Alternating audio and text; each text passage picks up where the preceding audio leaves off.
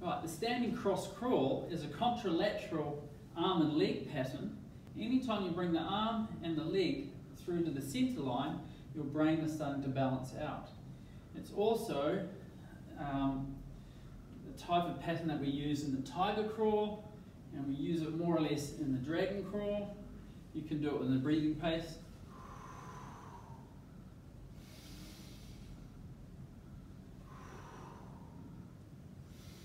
And you can also do a more advanced version, which also has a balance component, and you just do one leg at a time.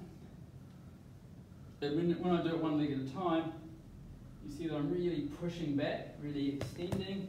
So it's like a cat-cow type pose for the spine. So it's massaging the spine, etc. So that's a cross crawl, about 10 each side.